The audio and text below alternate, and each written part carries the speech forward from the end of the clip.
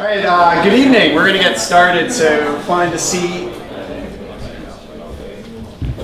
Welcome to A2NewTech. I'm Brian Kelly. I've been hosting this awesome event since 2015, and I'd like to welcome everyone tonight for our special edition with Fast Forward Medical Innovation. Who's here for the first time this evening? Awesome. I love it. It's even over our normal, it's about 50% every meetup. We get about 50% new attendance. For those of you who haven't been here before, we are a meetup group that's been running since 2009. We have over 6,000 members. Last year we had 60 companies pitch. We do this the third Tuesday of every month in usually this room, upstairs, or across the street. And yeah, this is a really interesting mix of students, entrepreneurs, developers, folks in marketing, folks who are doing some investing or just curious about startups.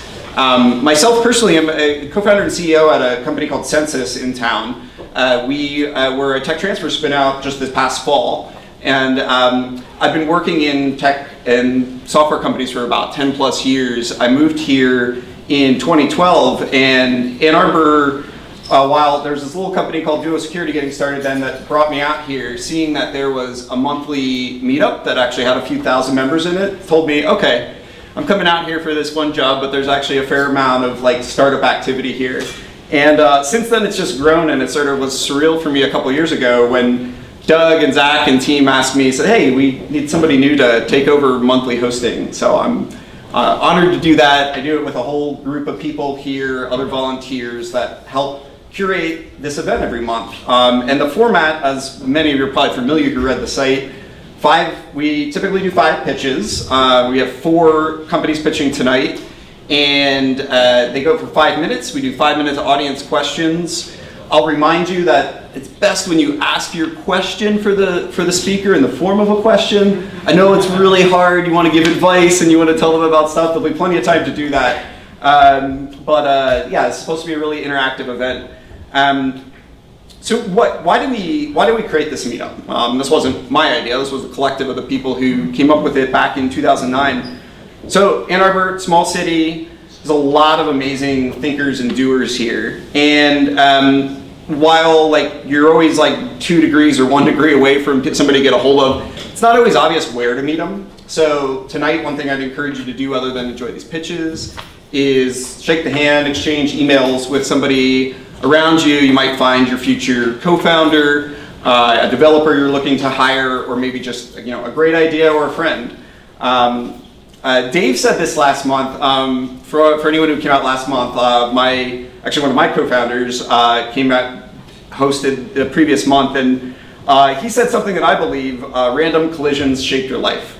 I think everyone can take at least something away from that. Yeah, it's not all walked paths. So you're good for coming out here and hopefully meeting somebody new. So we've done some of these theme nights in the past with TechArb. We had Techstars Mobility from Detroit, Desai Accelerator, Venture for America. And today I'm pleased to welcome Fast Forward Medical Innovation. I'll give you a little brief on them, and you're going to get an overview of the program in a minute. Before I get to that, a couple other thank yous. So the Entrepreneurship Clinic at the University of Michigan Law School, Dana Thompson, and the director of the clinic, and everybody who makes our venue here possible every month. Thank you. And A2 Geeks. A2 Geeks is a nonprofit dedicated to making Southeast Mission and Ann Arbor a great place for geeks and creatives to live, work, and play. Roger Rail, down here in the video. Roger donates his time every month and gives us an awesome YouTube output of our pitches every month. So thank you, Roger.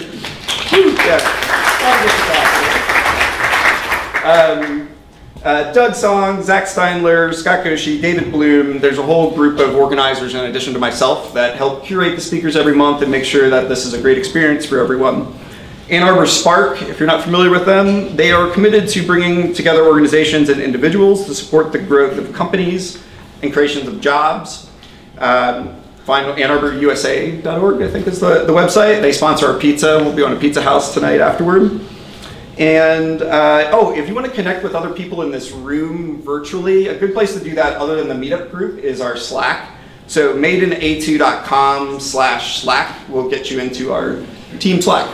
And there's a couple, probably 400 or 500 people on there now. All right, a fun thing I like to do every month is recommend podcasts. And I have a few to announce tonight, but in particular, where's Leanne? Leanne's right here. Leanne's right here. So Leanne, fellow, interested entrepreneur in Ann Arbor, said, man, there's a lot of interesting people around here. I want to start interviewing them. So he created a podcast called Michigan Makers. Launched it a few weeks ago. He's already got 5 episodes up. His tag for it is highlight Michigan's entrepreneurs, investors, makers, movers, and shakers. I'm sure he will plug it some more this evening. He's got a sign-up sheet going around if maybe you want to participate on it. But just go search for it on iTunes podcast directory, Michigan Makers. It's really great. Now, for my own that I picked, these are sometimes business related, sometimes not. I've got 2 recommendations. So you've heard me mention Recode, Decode before, Kara Swisher's podcast. Specifically, check out the episode she did with Dick Costello from earlier in January. They did like a series of these, and it's just fun to hear like his personal story. He's got a U of M connection, did the Second City thing in Chicago. So check those out. Another one I'd recommend is Russell Brand has a podcast. I didn't know this. I discovered this recently, called Under the Skin. And he did an episode with Sam Harris that I especially appreciate. I've recommended some of Sam Harris's stuff in the past, so I think that's worth listening to. He also did an episode 5 with Yuval Noah Harari, the author of Sapiens, that I thought was really terrific. So there's another recommendation for you. Our next, if you know anyone that might want to pitch in this in the future, email organizers@A2NewTech.org. Well, we have openings starting in May. The next 2 months, though, are booked up. And our agenda tonight will run until about 8 o'clock. We'll make time for community announcements. It's one thing I encourage everyone to do, whether you're looking for a job, you're looking to hire somebody, you want to plug your meetup, you want to plug your company, it's all welcome. You'll have a chance to address the crowd for a minute after our presentations today. All right, so with that, I ask that please silence your phones. If you're going to tweet, use the hashtag A2NewTech. And my short introduction to Fast Forward Medical Innovation, and we'll finally get to Joyce, who I'm introducing here. So last October, an Ann Arbor New Tech regular, Joe Morrison, is Joe here tonight? Joe is usually here. Joe told me, he said, hey, you got to meet Connie Chang. She's a managing director of this group called FFMI. Connie and I got together and we said, oh, wow, this sounds like 2 communities that, yeah, probably won't obviously overlap, but they should. And we're all here together in Ann Arbor. So that was the origin story. For those who don't know, Fast Forward Medical Innovation is an innovation engine that provides research, funding, and resources to identify, nurture, and accelerate health-related projects with high potential for commercial success. You might think there's already been a lot of that going on in medicine for a while. What I was really inspired by is that they're trying to push it earlier commercialization. Like a lot of times when you're doing a startup in the medical or health space, you have to go through many years of trials and tests before you even get your product to market. Sort of like the anti-lean startup method. So they're trying to say, hey, for some of these things that maybe parts of the product didn't have to be regulated as much, let's try to commercially test the viability earlier. And I obviously think that fits in really well with everything we talk about at New Tech. So I'm pleased to welcome, to tell us a little more about FFMI, Joyce Lee. So Joyce Lee is an associate professor in the Department of Pediatrics and Communicable Diseases here at University of Michigan. She's also FFMI's Health IT Champ. And I recommend you follow her on Twitter. Her name is Joyce, Joyclee. And I really like her bio on there. It says physician, designer, researcher, promoting a maker movement for health. So with that, let's welcome Joyce.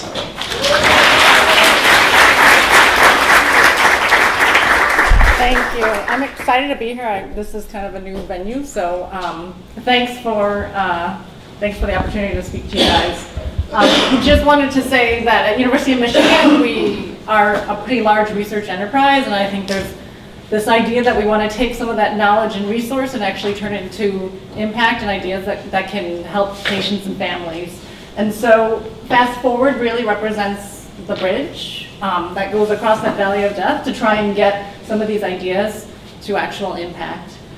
So we, in addition to sort of commercialization, we're also just very interested in fostering more of an, I guess, an innovative community at the University of Michigan Medical School, which is focused on innovation, commercialization, and entrepreneurship as a natural expected academic behavior instead of something that professors or students are not supposed to do. So we actually have 5 verticals in therapeutics, devices, diagnostics, health IT, and digital medicine, and new innovators. And I'm, as T mentioned, the health IT champion, which is why I'm hosting tonight. But I think we just kind of wanted to give you a sense of sort of type of programs and infrastructure we have to try and increase the innovation kind of earlier in the funnel, right? So this includes education, access to funding and mentors, business development, and also the opportunity to scale as an innovation hub for the state of Michigan.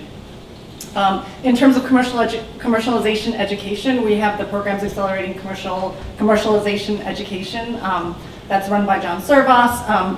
This is coursework that can help faculty, postdocs, trainees, and students, not just at U of M, but throughout the state, with entrepreneurship education, whether that's kind of design thinking or customer discovery, all the way to FDA, IP, and making your business case. We also have a really fantastic business development team that helps us connect people with academic or sort of academic expertise with companies that actually need access to that expertise. In addition, sort of they try and foster collaborations between pharma and other types of industry.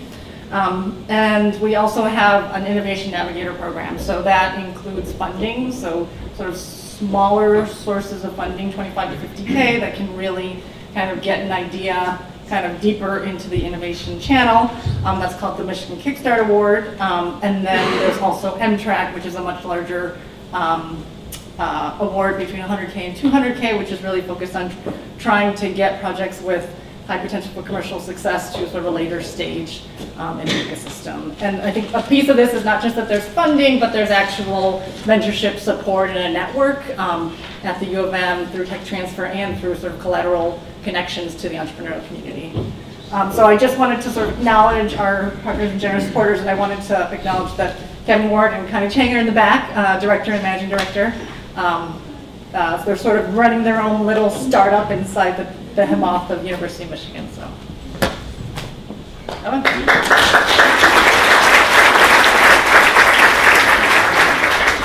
so we're going to jump right into it. So our first presenter tonight is Balaji Pandian, and Balaji has a company called Invenio Imaging, which produces rapid, label-free, interoperative. There's been a lot of like pronunciation stuff tonight. Histology, and he completed his bachelor's in computer science at Harvard in 2015 with a secondary degree in chemistry, and he's an MD candidate expected graduating in 2019. And then, I see all my embarrassing notes. Is there a clicker? All right, so we're at 37.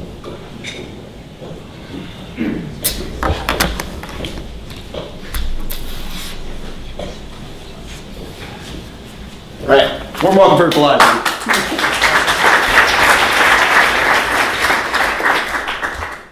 So thank you. This is the first time I've been in front of this audience, and I'm really thankful for all of you to be here. As he mentioned, I'm a fourth-year medical student at U of M, and as he also mentioned, I really love computer science, worked in the Valley, and really loved, wanted a way to fuse kind of medicine to computer science, and I'm really happy that I came to Michigan because I've found enormous number of mentors, ideas, people who are excited to kind of help me get through this. So that being said, I'd like to pitch to you Invenio Imaging. This is a project that was started prior to Michigan, but was quickly picked up by Dr. Daniel Oringer of neurosurgery here, whom I then decided to work in his lab and got involved with the parent company. So neurosurgery, for those who don't know, is really hard. Really, it's rocket science. I don't even get it. Cut too much brain out, and well, you cut too much brain out, bad things happen. Cut too little brain out, and the cancer comes back.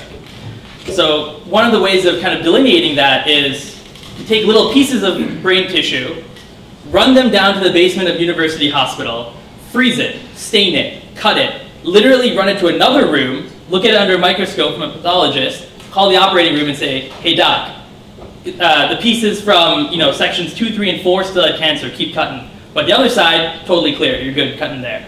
This takes about 40 minutes every time you want to do that. And these neurosurgery cases last hours. 8, 10 hours are like not unheard of to be standing there operating. A portion of the time sitting, waiting for a phone call. So what Invenio Imaging has done is created a intraoperative laser-based technology that will give you that image, that same image that pathology sees, in the operating room within several minutes.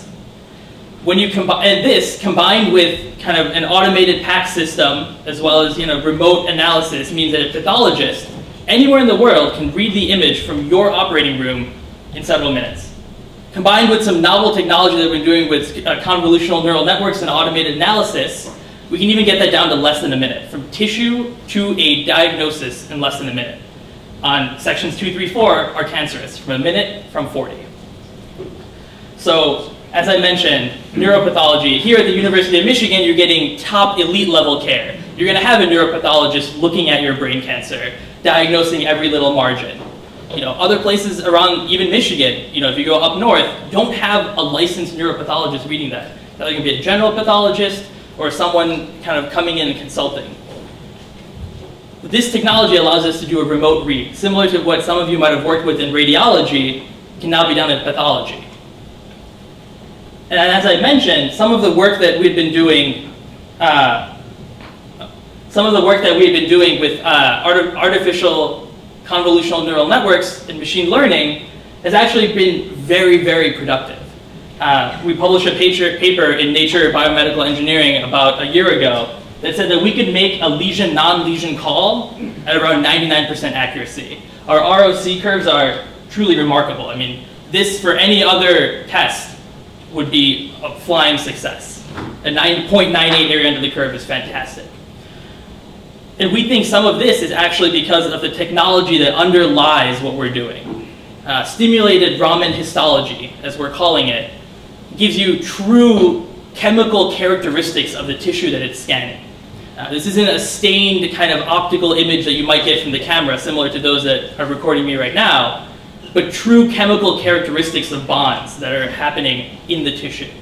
And this, we can also kind of pseudo-color to what pathologists are very familiar with, kind of H&E imaging. With a little bit of training, pathologists can read this tissue just as well as they can read traditional H&E images from frozen sections. And once again, in our Nature paper that I mentioned, this has been kind of statistically proven that pathologists does equally well on either our Invenio image or a true frozen section. So our company, as we're moving forward now, is currently looking for a Series B round to start manufacturing for 5 hospitals around the country that have already expressed great interest in having this at their own institution.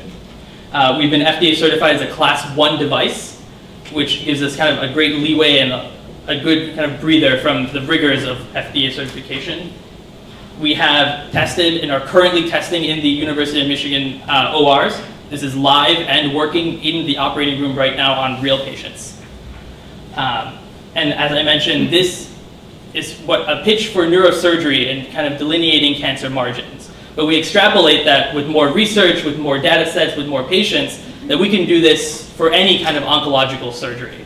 That we can define cancer margins, of course, with work and more research and data across any surgery, which, as you can imagine, has a very high value, both socially as well as economically. So that being said, kind of all the players that have kind of stake in this, we think will benefit from this technology. Hospitals from more throughput, patients from better care, surgeons from having less time waiting, pathologists for increased frequency and throughput of cases, and we think overall that this is kind of the future of surgical oncology. Thank you.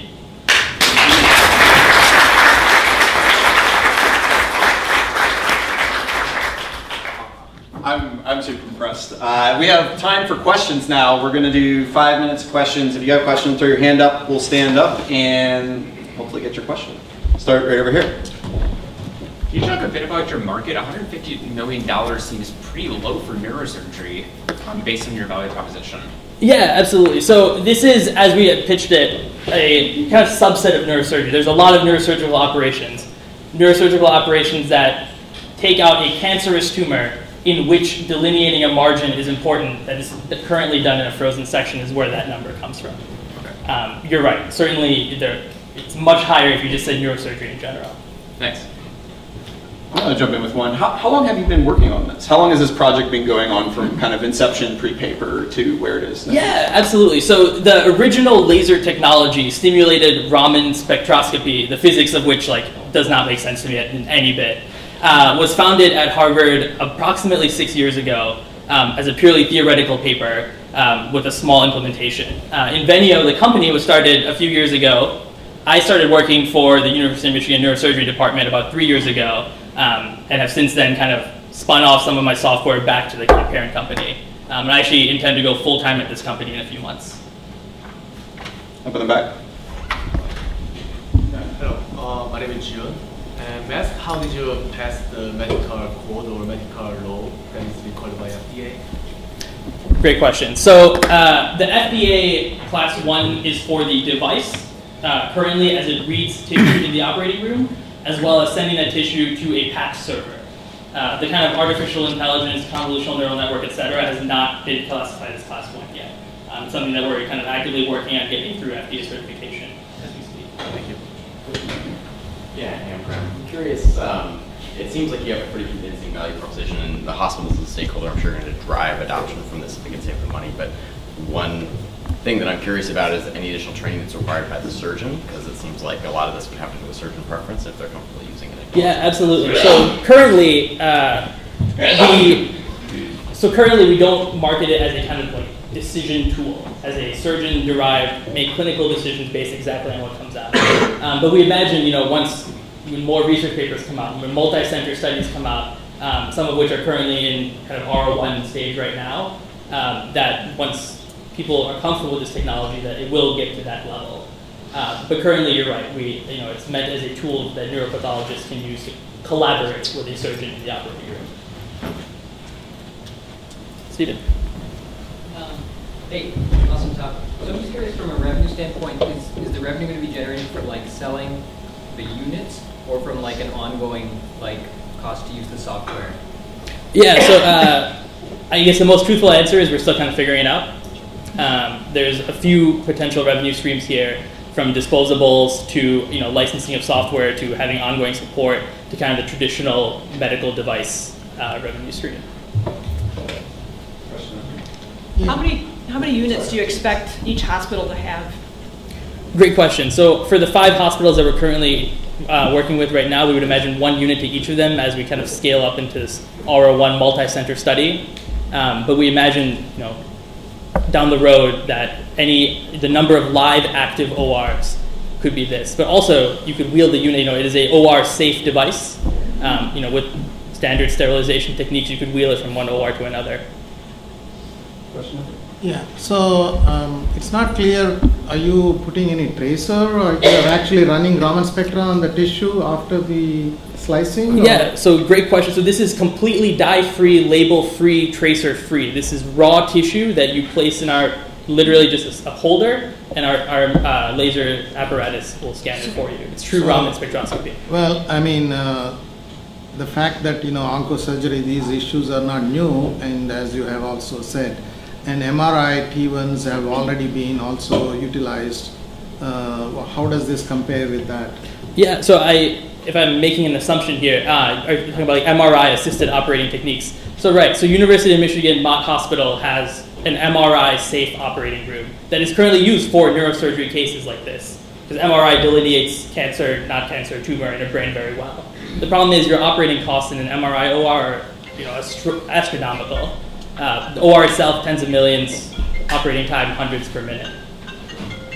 So, cheaper. But which one is better technically is the question. In medicine, we need to have reliability. Of course, right. It's the first question that I would ask as well. And we hope, our multi-center study will start paving the way to ask these questions and to ultimately, at the end of the day, say our technology has a number needed to treat that's better than the current standard of care is our ultimate goal down the road. Final question. So, I was looking online and it says that Invenio is based in California. Yep. I just wanted to know, is there any reason you moved out of Michigan? So the laser technology, as I mentioned, was started at Invenio Imaging, kind of before Michigan has gotten involved. But we've served as their primary and kind of sole clinical use site, and have spent lots of time working back and forth. Michigan is a co-owner of equity, as well as many provisional patents and transfers with this startup. I missed how much money. Yeah, so our Series B is looking for about $5 million. We have about $2 million of that accounted for, and a lot of MyTrack SBIR will count for a good portion of it, but we are looking for more investors for that Series B. I have somebody there. Great. Terrific pitch. Thank you.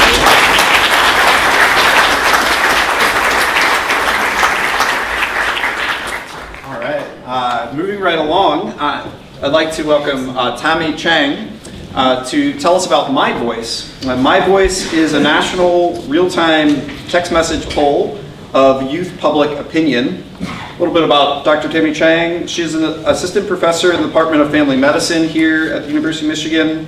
And she is a practicing family physician with a passion for adolescent health. Thank you. I have really bad news, guys. I am not going to be talking about brain surgery. I'm not going to be talking about new tech, actually. I'm going to be talking about old tech. And I'm actually really excited because despite those things, I think that me being here on behalf of my team, actually, we have a really high potential to improve the health of Americans. And so I want to tell you a little bit about me. So I'm a family physician, and I'm a health services researcher, which means that I do research to inform policies. So this is my lab, right? Like there's no cells or slides or cutting into brains or anything like that. And my kid's still like, you're not a doctor. But this is really great because this is what it looks like, and I'm sitting there, and as a health services researcher, my dreams come true when a politician or a policymaker calls me on the phone, right? Because now I get to inform policies, and this is how it usually plays out. And this is the problem that I'm talking about. For a lot of health services researchers, they'll call and they'll say, Dr. Chang, I have this policy, you're an expert on adolescent health, and then invariably they will ask me very important question, very salient, and I'll say, wow, that's a great question. Give me 6 months to a year, I'm gonna do an IRB on that, and I'll have an answer to you in like a year, okay? And they'll be like, Dr. Chang, I'm voting on this on Thursday. That's when we feel like this. That's when health services feel, this is not good. This is a problem. The problem is that there's a disconnect in the timeline it takes to do research, all types of research, and the timeline it takes to create policies that will improve health. So we do not get a good return on investment in most of the research that we do. And so that's why we want to change the way that we do research. And as you heard, I work in youth and adolescents, so we created My Voice. So My Voice is an interactive text messaging poll that empowers young people 14 to 24 to voice their opinions in real time. So this is what it's about. We recruit people that we consider invisible, the ones who wouldn't typically sign up for studies, right, on Facebook and Instagram. They are answering about 3 to 5 questions on their cell phones, and they get $1 a week. And so what happens is that what we think is that youth are central to every major health issue. And a lot of people will say, why youth? Aren't they healthy? The majority of mental health issues actually present before you're age 25, right? Substance use, a lot of people are experimenting, as you guys know, about overdoses, youth and adolescents. Habits related to nutrition and exercise that lead to risk factors for cancer, heart disease, diabetes, those are also established in youth. And of course, reproductive health issues, sex ed issues, which is my specialty, a lot of times begin in youth. So if we want to be proactive about health in our country, what we actually need to be doing is focusing more on youth. But a lot of the policies for youth miss the mark, and we think it's because it's not informed by the youth perspective. Okay. Another thing a lot of people ask me about is, well, Dr. Chang, aren't there these great national studies about youth out there? Why do you even need to do this? Yeah, there are. The NIH and the government actually collect a lot of information about youth. They're typically closed-ended and analyzed years after the data is collected. right? So if you think about it, a lot of times the data is analyzed, collected, analyzed, cleaned, and then like put out there, and the kids are already like 30 or 40, right? That's a problem. And the other big thing about these closed-ended responses is that it misses the how, it misses the why. Those are the things that policymakers, everybody from like a clinic director to a senator, the how and the whys that they need to create programs that are going to be effective for youth. Okay, our motto is always finding the right people, getting the right people, getting the right information at the right time. It's very tricky. It's very tricky, and we're working really hard at it. But let me tell you where my voice is now. So we currently have about 1,400 youth across the country, 14 to 24, and what we try to do is benchmark with the American Community Survey. So the American Community Survey is a lot like a yearly census of youth, and we want to try to match them as much as possible, and we're actually doing quite a good job at that. We were surprised that Facebook and Instagram could target that well, but they can't. What we do is we analyze the data with mixed methods and with NLP. Natural language processing is awesome because we're getting mountains, like literally mountains of text data, which is really, really hard for anybody, even students, to like go through, right? If we're talking about 1,400 youth, 3 to 5 questions a week, right? So we need a little bit of help with that, and we're creating these new algorithms that actually can be applied to all types of qualitative research. Some successes. We actually were able to submit written testimony in the state of Massachusetts for this House bill. They were really curious about what youth thought about diet pills and muscle building supplements. Was this something that they were concerned about? Should we regulate it so that people under 18 can't get them over the counter? And they wanted to know what experts thought, but they also wanted to know what youth thought. Long story short, youth also have concerns about access to this. We also very recently had a lot of news coverage about a survey we did looking at stress over time related to the election. Before, during, and after, we asked youth about emotional, physical stress, and they basically across the board said that they're very stressed. So for youth serving individuals and organizations like teachers, doctors, counselors, I mean, this is a warning sign to say, wow, these people aren't sleeping well. They're not be able to concentrate. They don't feel like they can do their homework. And we're asking, as we speak, questions about gun control. Something that's really, really salient related to things that have happened recently. So what is my voice thinking about now? This is a really new paradigm. There aren't very many congressmen or even clinic directors, school boards that are used to working with researchers because there just really hasn't been a precedent for that kind of collaboration. And we're working on breaking down some of those barriers. The other thing is we want to be creative about the way that we get money because, a lot of the way that researchers like health services researchers like me, we write big grants, but then we're beholden to those organizations, be it the government or a foundation. And I really like the way they bunched up the money in these little piles because, that's the way it's working for us now is that we get collaborators who are interested in different issues related to youth, and we're able to collaborate with them. But we're trying to be creative about that. So, really excited to be here. If you have any questions, I've left some paperwork up here, but I would love to take any questions.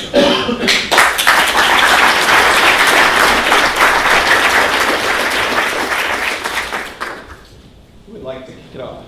Questions? Oh, hold on here. Okay.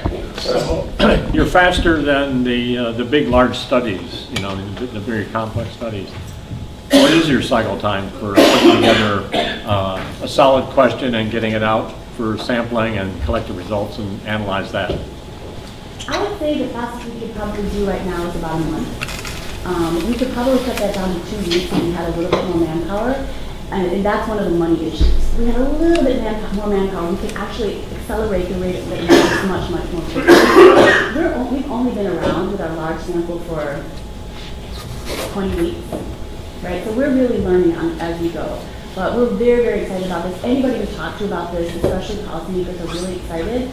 And that's, there's a very high potential that we think we can change a lot of these, the places where we miss the mark. Thank you. Yes? You said that you use social media to reach these youth, right? So considering that many people in rural areas often don't have social media, what do you do to make sure that you get all these voices and not just focus on cities where most of the people are generally liberal versus conservative? I love that question. There are definitely access issues about Wi-Fi, internet access in some very, very, very, very rural areas. And you're right, we're probably missing those voices. But what's interesting is that even in that sample of 1,400 people, 1/3 actually qualified for free or reduced lunch. So at least the indigent, we feel like we're doing a good job. When we ask about urbanicity, the breakdown is very, very close to the American Community Survey. So we don't ever tout the fact that we're nationally representative, because we're not. But we are a national sample, one of the largest national samples of qualitative voices of youth. And so we're honored and open about that, and we just try to go with that. It's a churning sample. There's so much detail about the actual sample that I could go on forever about, but that's one of the challenges is that, you're right, to sign up, you do have to have internet access, and you also have to have a phone, right? But if you look at like the Pew studies, youth who don't have phones, and we're talking about single digits right now. You mentioned that, for the data analysis, you use the closed-ended question, which is pretty easy to answer. Now, let's say if you want to go to the open-ended question, how would you design and how would you analyze? Because it's hard to answer, and if you ask open-ended, the answer would be like pretty long. I love that. We actually really, I would say that 99% of our questions are open-ended. Okay. So the old surveys, the surveys that are done by other groups are open-ended. Ours are open-ended, and you're right, it's really hard to go through and like tease out. But one of the things that we've noticed as we've compared open and closed-ended questions as part of our process, and comparing that also to like interviews, right? Like, so you have closed-ended questions, you have what we do, and then you have like interviews where you kind of talk to a person who can talk to you back. The thing about text messaging is that what we found is that the findings between interviews, which is a lot of times the gold standard to kind of get at the meat of an issue, and text messaging is very, very similar. The only difference is this is way faster and cheaper. Like, they actually think about the question, process the question, and then respond. They don't have to be typing a lot. So they're very, very concise, but it's almost exactly the same themes as they would be saying in an interview. Like in the interviews, they kind of like ramble on and they kind of like go around and around to get to the issue, because the conversation, you don't want to have downtime where it's kind of awkward and have to say something back when somebody asks you, but it's asynchronous with text messaging. And we find that to be really valuable. Is there anything organic about the information that you're receiving, or is it all funneled down from your perspective to theirs, or is there any organic information that is derived? Give me an example of what you mean by organic. Just the general state, I mean, you're looking for mental health and well-being and those fun things. Is there just general information that derives from this system that you're now looking for, that you're like, oh wow, I didn't see that survey was intended for? Oh, absolutely. Actually, there's so many examples. I mean, some of them have like slur words, so I'm not going to, but like we learn so many things because we ask questions, but they just basically tell you what's on their mind. I mean, one of the most benign examples is that we ask them about sleep, and we would, we try all different survey techniques, and one of them is like, experts say you should sleep 8 hours a day. What do you think about that? And so they'll say things like, well, experts don't make minimum wage. Right? Like, it's like, whoa, this is way deeper than like, oh, there's a lot of things that they say. And we are able to be really nimble about how we use that data to inform, sometimes it's to inform clinicians, and sometimes it's important to inform systems. Like, wow, this is a problem for the educational system, or for like business. How do you plan to make money? Yeah, that's a similar question, just like the state of the business. How we you need change. We need impact. Yes, yeah. We need to have some money to keep going, and part of this is demonstrating the value that my voice brings. And so we're really early, so we're trying to demonstrate really high value. So we do everything. Our products range from academic publications to commentaries to to media interviews to infographics to communications to policymakers. And what we want to do is document all of the different value that my voice can bring. But it's almost like creating a suite of products, like creating a menu for other people. And I think we're really that's one of the challenges. We're really trying to figure out what is the best way to keep my voice going. I do not believe that NIH funding is the way to go, but any type of grant funding, if we were to go for it, wants us to focus on one issue. We're a program, we're not a project, right? So I can say we're looking at really interesting partnerships and organizations who care about youth, but I love your ideas. We're out of time, and sorry to cut this one off, but thank you so much.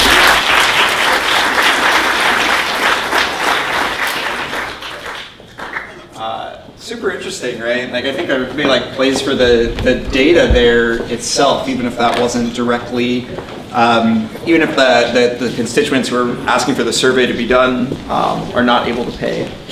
Okay, nice to meet you. Michael Moore, welcome. So Michael's here from MedKairos. They make a portable, standardized system for determining the accuracy of tissue collection during biopsy. A little bit about Michael. He's the founder CEO of MedKairos. He's a second-year medical student at University of Michigan, and he founded MedKairos based on challenges he observed while working in the hospital. Gotta love that, scratching your own itch. Like, we started up action, well, it's terrific. Did you go in?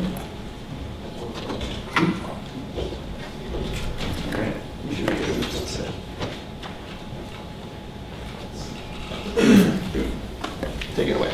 Yeah, definitely. Well, thank you so much for that intro. And again, my name is Mike Moore. I founded MedKairos, and this has been an iterative process over the last couple of years. And as of October, I decided to go full-time on this business. So I'm excited to tell you about what I've been doing with my time.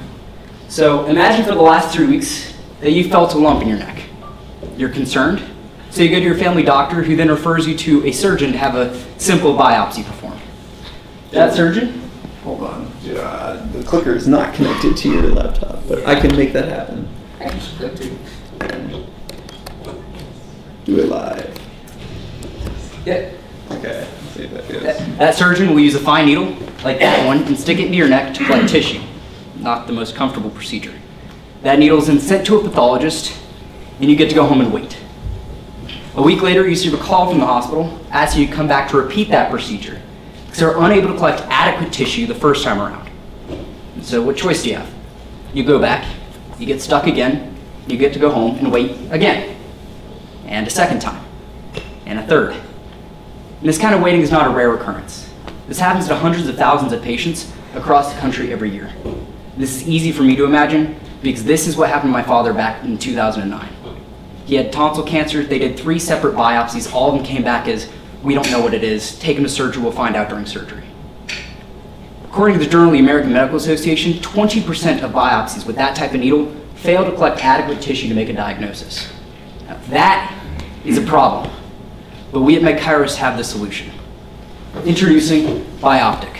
Our automated platform integrates into the current clinical practice to create a new standard for biopsy quality assessment. And our process is simple. You take the needle, dispense the tissue into our proprietary BioSlide cartridge, smear it, stain it, and insert it into the reader for assessment, as you can see over here. And we had to slow this down over 1,000 times for you to be able to appreciate what the software is actually capable of doing. It's going through cell by cell, identifying architecture to be able to say, is this a quality biopsy?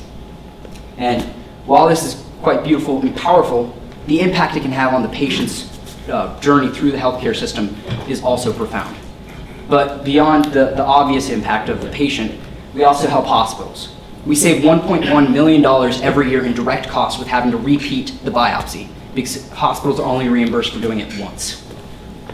We also improve the patient satisfaction scores. That is a primary criteria of hospital rankings across the country. And for the clinicians, we alleviate time in their day to allow them to have higher earning potentials through more lucrative tasks. And to make this dream a reality, we had to partner with Fleur and Protolabs to produce our cartridge and Bioptic unit with off-the-shelf components and injection molded plastics.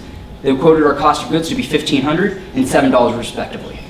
We'll be selling the Bioptic unit directly to hospitals through our internal sales channels, and through our BioSlide cartridge will be through large distributors such as Cardinal Health. But the beauty is that the hospital should be expected to be reimbursed $20 for every BioSlide used during the procedure, making the cost of the BioSlide a wash for the institution. That being said, our technology pays for itself after 15 procedures. And so what's the market size? We've looked at thyroid cancer first, which can be valued at $235 million with a bottoms-up analysis. Looking at the number of thyroid biopsies performed in the United States last year, multiplied by the number of BioSlide cartridges needed to perform them. Using that same logic across all tissue types, our total market can be valued at $1.1 billion. But that's just in the United States.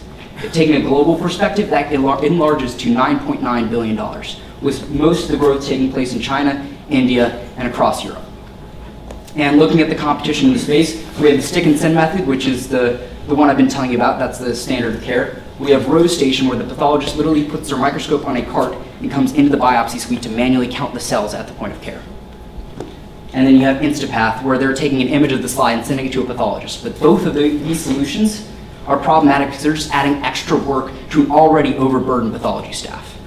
So if I'm looking at these options, it's pretty clear that Bioptic is the best solution for these issues that's presented to the healthcare system today.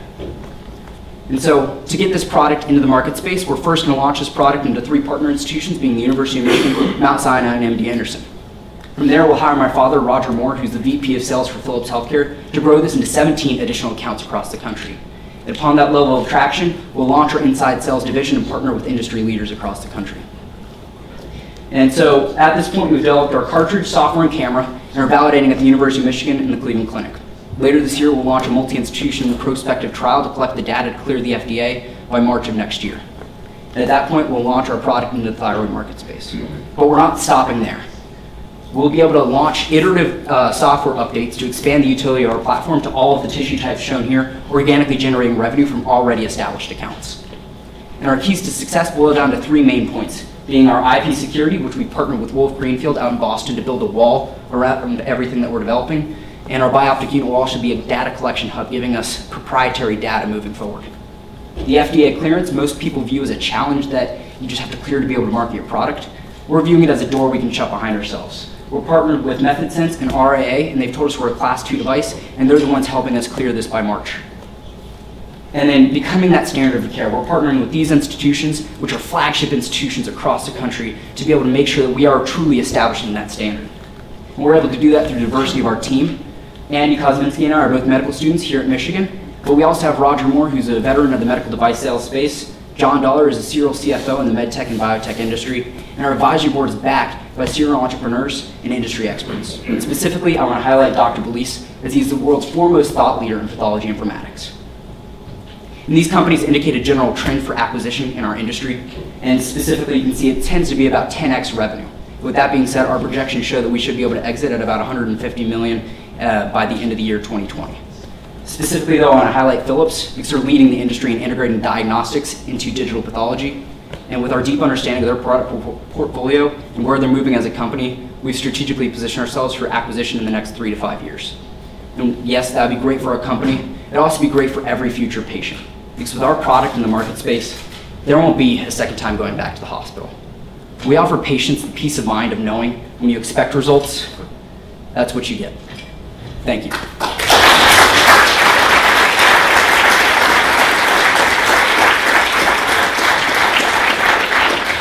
Excellent pitch. Thank you. We'd like to start with questions right here. Just 1 second, Chris. Thanks. Not really a question, but. He's got the future predicted. All the way up to that. Thanks for the talk. So my question is, we just heard a presentation whose technology is trying to phase out kind of like staining and freezing and all this like slide stuff. Yep. How are you going to reconcile kind of your growth with that growth as well? Definitely. So really, the pathology industry overlaps in many different ways, and I should that they're focused really on margins right now. In the future, yes, there will probably be a little bit of butting heads as we continue to grow as companies. But with their focus on margins and ours is biopsy quality assessment, those are completely distinct. So we're not exactly running into each other quite yet. Does that answer your question? Yeah, I just assumed that like 5 years down the road, there might be some like competition there, and so. Well, he'll have sold his company by then. So. Yeah, well, really, pathologists do love being able to take the slides. It is moving towards a digital marketplace where Philips just got their full slide scanner cleared by the FDA, so that is the way that the industry is moving, and we're trying to be able to have our product fit into that flow that's currently taking place. I'm going to add to his. I think that there could be some collaboration because you're both digitally using computer technology to determine the cell type and whether or not there's cancerous cells in the biopsy or in the margin. So yes. You guys can talk about that. Yes. So correct me if I'm mistaken. So your product is a QA tester. It yes. basically do the assessment of the biopsy And if it is qualified, it would be sent to the pathology lab. Yes. Okay. So, so my question is, so what kind of market, how many units per hospital do you expect for your QA tested product? Yeah, so we're focused on NCI and COC accredited cancer centers first. We expect that to be about 8 per center, focused on their satellite campuses first, because that's where the majority of biopsies are taking place. And for cartridges, there's about 2.5 million thyroid biopsies performed across the United States. Each thyroid biopsy would use about 54 cartridges. In the current state of the technology, how often does your tool say, you know, this was a quality sample and then it ends up turning out not to have been a quality sample? Like, you know, what's your sort of error rate on the bad side? Yeah, that I don't have fantastic data on yet. That's part of the prospective study that we'll be launching later on this year. Right now, we're just assessing the quality of the software. So that's something I don't have fantastic answer for. Fair enough.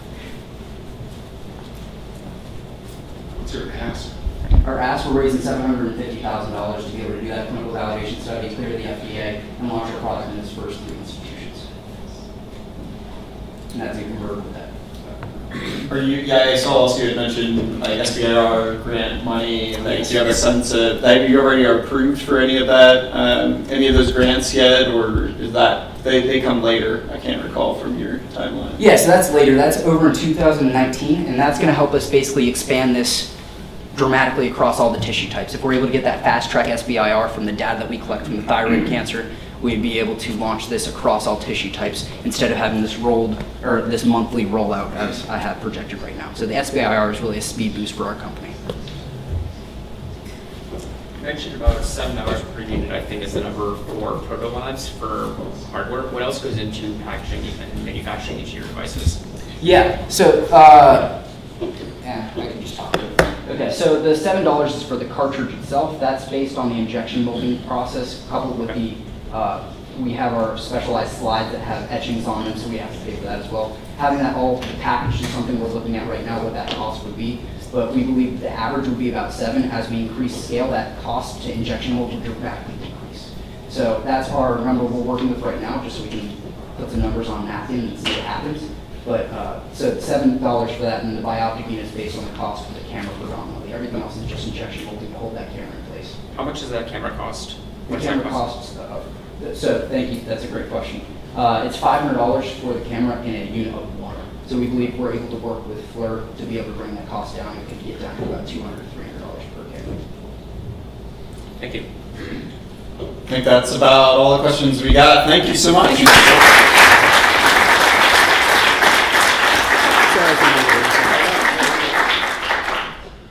All right, it's my other Michael here. Yes, this is my other Michael. Just like we just roll. Like I didn't meet all the presenters tonight before we got started. We're all good. So this is Michael Cole. He's going to talk to us about virtual reality and cardiac resuscitation. So Michael's a doctor here, an assistant professor in emergency medicine at U of M, and he has extensive experience in medical education, clinical reasoning, medical simulation, emergency non-technical skills, and particularly involving cardiac resuscitation and other critically ill patients. The one-liner on his product pitch tonight is a cost-efficient method to effectively train nurses and doctors nationwide to restart patients' hearts. No big deal. Okay, I'll get you started up here. Yeah. Welcome. Let's give him a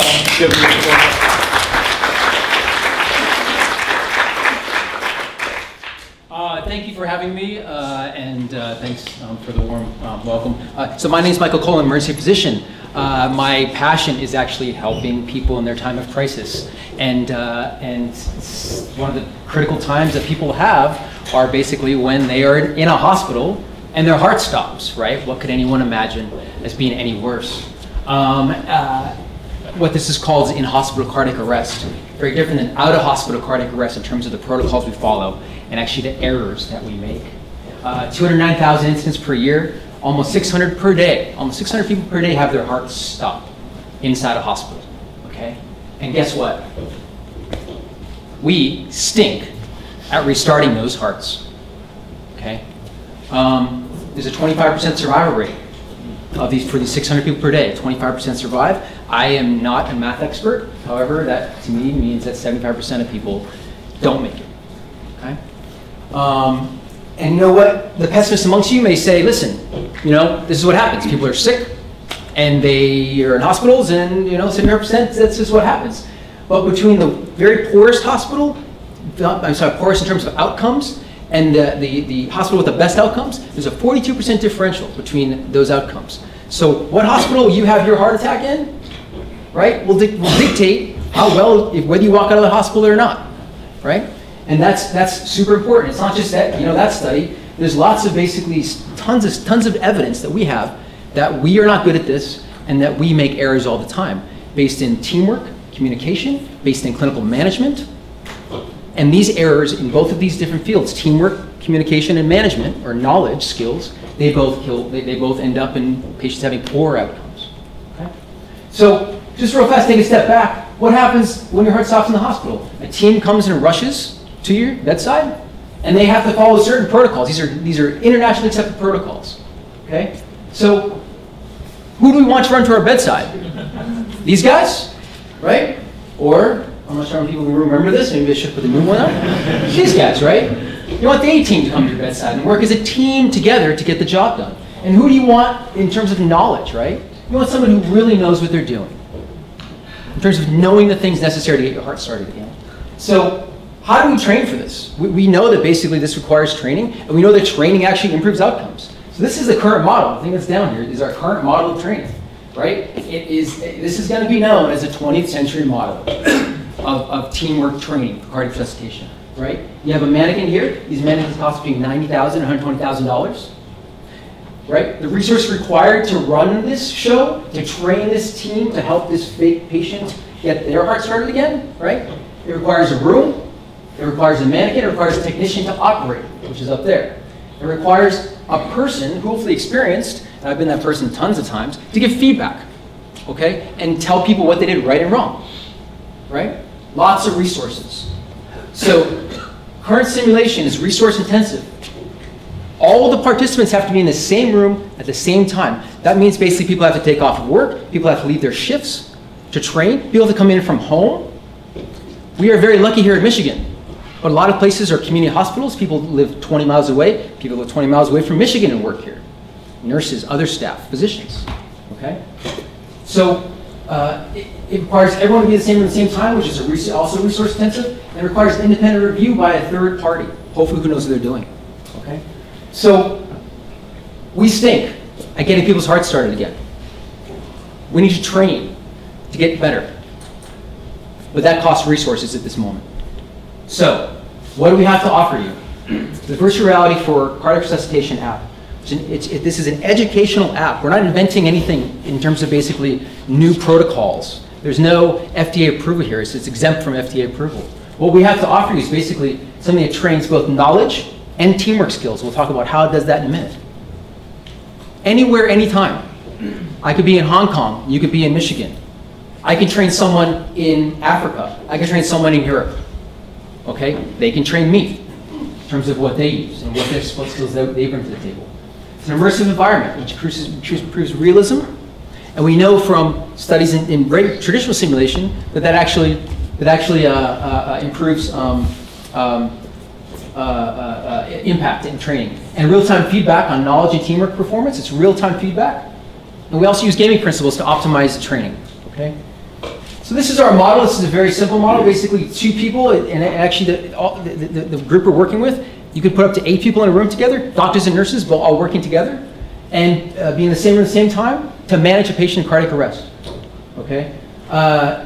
They get assessed both on knowledge as well as teamwork. All right?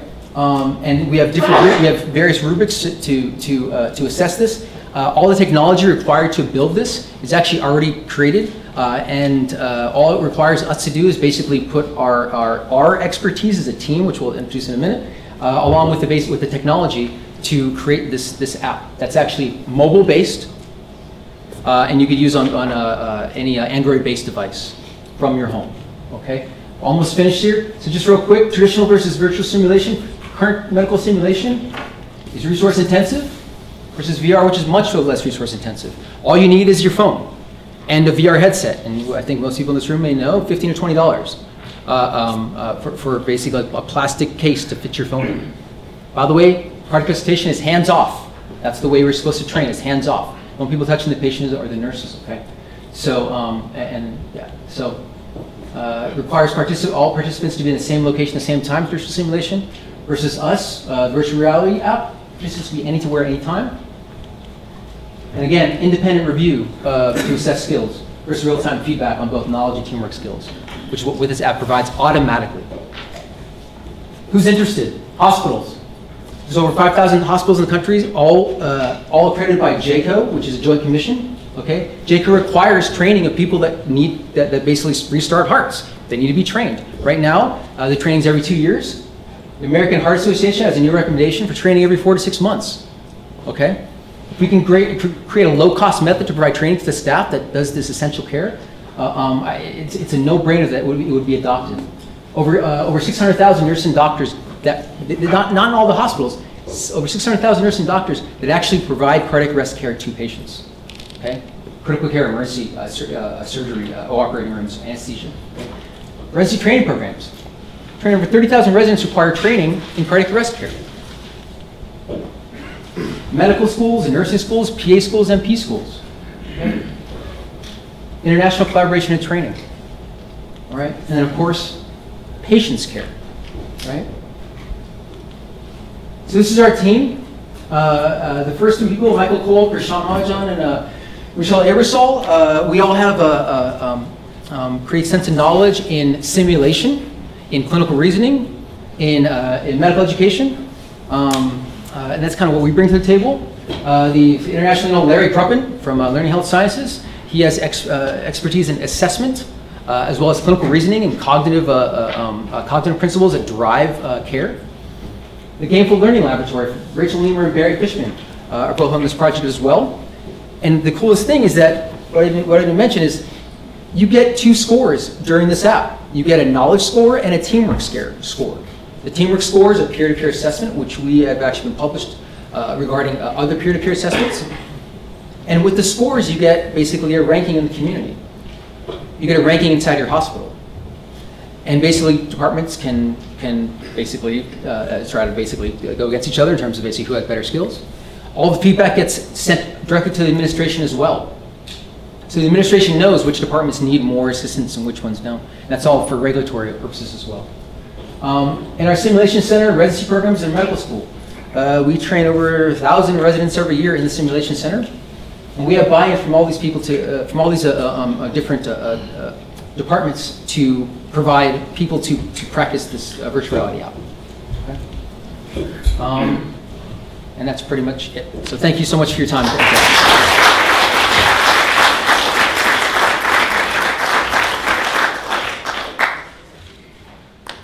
That's some questions. So, when you trained everybody in hospitals, have you ever thought of selling this to people outside the direct medical care, like corporations that want to have a team on site that have an AED sitting around? So yes, that's out of hospital cardiac arrest. It's much more straightforward. And there are trainers for that, but this can be applied to EMS services as well, which is a huge other market that we haven't even touched. And other types of simulation. Once we have this is a kind of a novel model in medical education. Once we have a pilot, actually, there's other types of simulation scenarios like operating room scenarios and other things. But yeah, it's a great idea for basic life, basic CPR, basic life support. Yeah, it's just kind of different.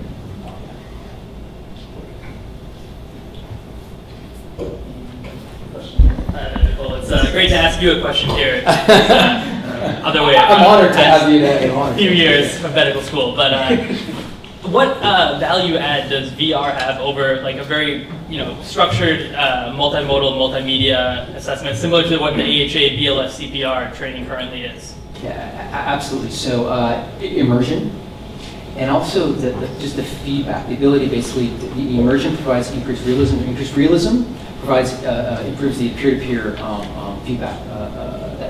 kind of required for the teamwork assessment, communication assessment. That's really what VR offers. Over just a 2D screen, do this on a 2D screen with multiplayer. And I think anyone who's done VR before kind of understands. Real, if this isn't going to be real, then it's not going to matter. And I've seen it dozens of times in terms of the traditional simulation. If it's not real to people, then they're not going to be they're present to really learn. Up here, right? Yeah. So if we do stink right now at the resuscitation rates, what metrics will you use to measure success? Absolutely, and we've actually already worked with graduate medical education, Larry Gruffin's Department of Learning Health Sciences, through Larry Gruffin's office, to basically create a research protocol and methods to basically develop a non-inferiority trial, right? We have a concept that's going to be basically less resource intensive than what we have now, and we know what we have now works. So all we have to do is basically prove that it's equally efficacious, and it's a no-brainer in terms of basically selling it in terms of large scale, especially places that don't have simulation centers. So so patient outcomes is the ultimate goal in terms of the long answer to patient outcomes, but obviously there's a bunch of process measures: how fast the patient get defibrillated, how fast they get the right medication, in terms of communication skills, how it will affect our communication skills, and does the patient get what they need. Questions, Sandra? Yeah. So mobile VR has like some drawbacks currently in terms of like interaction, especially, and like the accuracy of interaction. So how are you addressing that in the platform? So the company we're working with out of Southeast Michigan, what they do primarily is multiplayer educational apps, mobile based. I've seen them use this before in terms of basically do it in other industries. It's very similar types of functionality. The other thing to remember is we don't need it. We're not playing a first-person shooter. We're not playing like we don't have to do a bunch of grabbing and shooting and walking. What happens basically is we see a patient on the table. That patient is getting automated CPR, is what we do in the emergency department now. They get the chest thumped by a machine, and really what we're focusing on is decision making. Are they making the right decision at the right time? Are they communicating well as a team together? And so are they making decisions correctly? Are those decisions being communicated? And is the care getting to the patient? And that's what really, that's where the errors happen in cardiac resuscitation. It's in those things. It's not so much in pushing it right to rather the right time. Sorry, it's not starting an IV or pushing the drug in an IV. It's these decisions. And decisions are made based on protocols. So, yeah, I thought it was really interesting. Like once you said like they don't do any interaction, it's all about communication. They like clicked for me. Like okay, yes, this could actually apply here, and not have some awkward controllers or anything that you need. Right. Yeah. Sorry to say that sooner. Yeah. Thank you. Any other questions? Oh, final one right here. Does JCO have limitations on like what that training needs to be, and if so, how does this experience like align with it? What are some of the challenges there? They're pretty open in terms of basically what fulfills that requirement. Right now, it's every 2 years. ACLS basically it's called Advanced Cardiac Life Support, and people get certified every 2 years. And when the AHA knows that's not effective, which is why they're shortening that time period up. But again, if we can have a proof of concept that's effective in providing both effective in appropriate instruction and cost effective, again, hospitals are going to adopt it. And they're going to, you can sit there for 15 minutes in a scenario, get a score, and again, I think it's going to be a no-brainer. Well, thank you very much.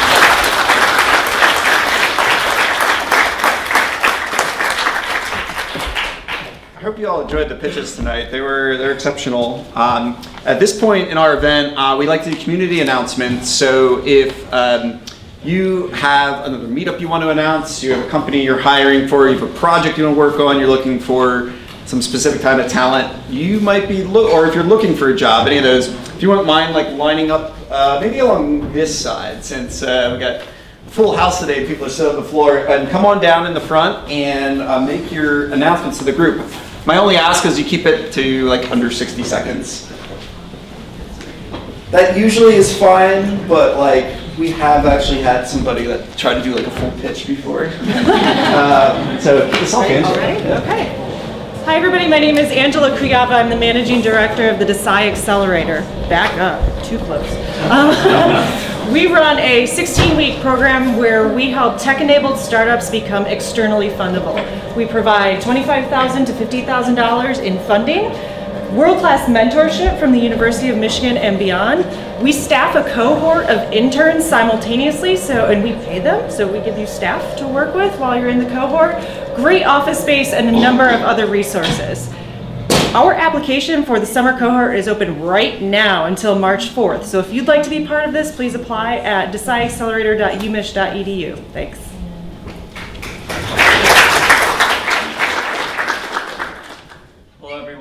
I'm Leanne. If you were here earlier, Brian mentioned that I started a podcast, and I guess I'll just give you like a little tagline. So the podcast is called Michigan Makers, and in it I interview Michigan's top entrepreneurs, investors, makers, movers and shakers to dive deep into why the comeback of Michigan's economy is inevitable. And so far we have 5 guests. We launched January 31st. Tomorrow we drop our next episode with Shelly Sahi of Sahi Cosmetics. We have some really cool guests lined up as well. I'm actually going to Detroit for the next 2 days to record them. So I'm really excited. Plug the Sci. Yeah, the Sci alum actually, that's very true.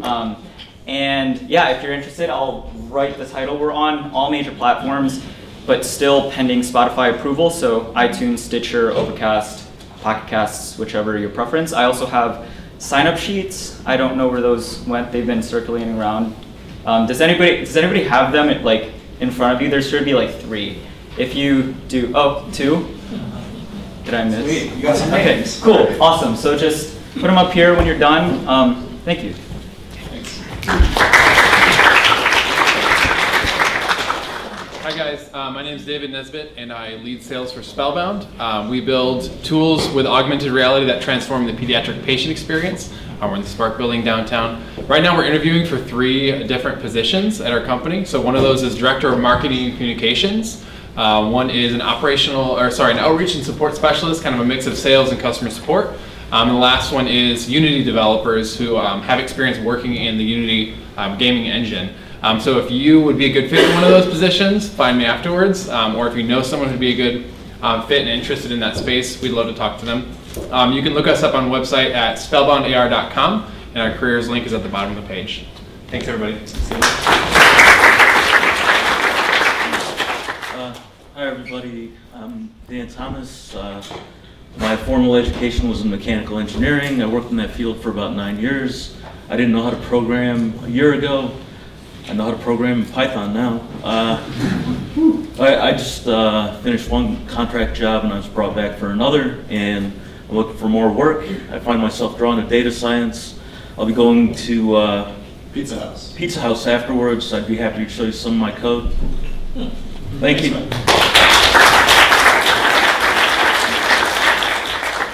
Hi, my name is Prashant Mahajan and I'm the Vice Chair for Emergency Department at University of Michigan. The mission of our department is to create the future for emergency care. We are now creating this program for augmented reality, mixed reality, and virtual reality in the ER. And I'm looking for a mid-career developer who's experienced in Unity, so I, maybe competing. But if anyone's interested, we want to expand this growth of augmented mixed virtual reality in this whole concept of emergency care. And there is no bounds, you can manage a patient just next to you or all across the world. So that's where we're looking at. All right.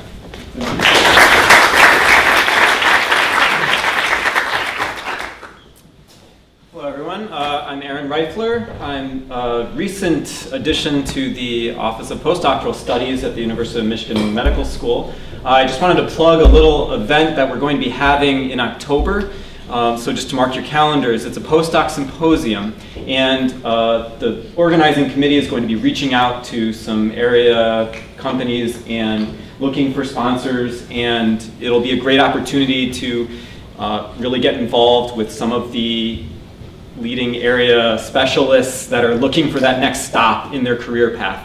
So just a little reminder to keep your eye out and ears out for more news on this event, which is the Postdoc Symposium, and it'll be inviting our neighboring schools from Michigan State, Wayne State, and Toledo, and postdocs from all the institutions will be joining us. It's sort of like a regional outreach event. So thank you all.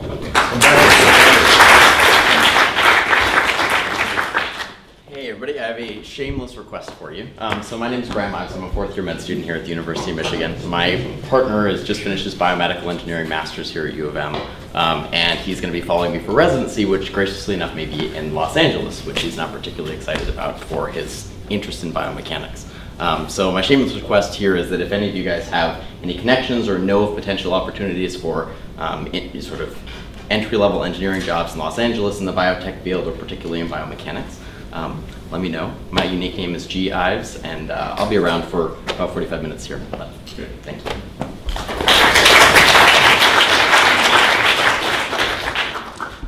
Hey everyone, my name is Jonah Ehrlich. I'm a student at the University of Michigan, and I'm the president of Upround Venture Capital. We are a student organization with the very bold goal of accelerating the entrepreneurial ecosystem in southeastern Michigan. We started really this past fall with a competition where student teams act as investors to assess 3 real companies in search of funding. We were happy to host actually Michael Moore from Ed Kairos. Great to see him on stage here. And after that event, we realized there was a real need we were hitting. We decided to expand as an organization, are actually relaunching tonight with 3 pillars of what we do. Interdisciplinary venture education, engaging the broader venture community with southeastern Michigan. We actually have a partner that wants to do 3 to 5 investments in the region over the next 6 months, and creating a stronger sense of community within the entrepreneurial ecosystem, both on campus and in Ann Arbor. I unfortunately can't make it to Pizza House tonight, but we'll be outside after if you're interested in speaking to me at all about anything. You can find us on social media at UproundVC. Thank you.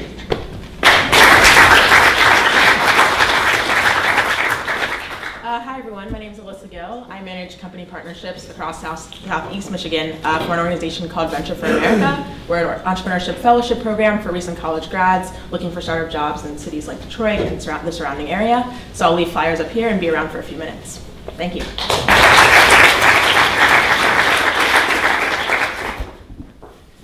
Hey everyone, my name is David Cohn and I'm a patent agent with Spectrum Intellectual Property. And at Spectrum, what we do is we help inventors in Michigan get patent protection on what they've invented. And I'll tell you a little bit about myself. I've been doing this for about 6 years. I've worked on patents in computer hardware, computer software, mechanical technology, medical devices, a lot of different areas. I also used to be an examiner for the US Patent Office. So while I was there, I picked up a few tips and tricks about what examiners like to see and what they don't like to see when they're deciding whether to grant a patent application, whether to grant a patent on someone's application. So at Spectrum, we, by which I mean me, since I'm the only one there, we focus on providing affordable patent services to small businesses who couldn't afford to pay hundreds of dollars an hour to hire one of the bigger law firms. So I'll be around for a while afterwards. Come and find me. Great. Hi everyone, my name is Rong and I'm working for Nova Technology, and we are trying to make an app that tries to cure chronic disease using a blend of Eastern and Western medicine. And specifically the Eastern medicine part comes from the Chinese medicine. And we currently have around 2,000 customers, and we're looking for web and mobile developers. And I'll be at Pizza House afterwards. Thanks. Thank you. So in addition to work with FFMI, I actually lead a collaborative called Health Design by Us, and we're really interested in the integration of health patients in the maker movement. So I'm a diabetologist by trade. We work with a lot of data. We have patients that have a lot of data. So we're actually hosting a kind of like a data tinkering making workshop this weekend with wearables, Adafruit, Arduinos, and personalized data. And then we're actually going to be collaborating with the kind of DIY maker community of patients with diabetes who've gotten all their data to go to the cloud through surreptitious computing methods, and then been able to do sort of lots of interesting technologies. So we're going to try and get the real-time diabetes data stream into sort of a continuous stream of really interesting digital prototypes for kids with type 1. So come join us. And then look on my Twitter feed if you want to find out information about where the event is. Great.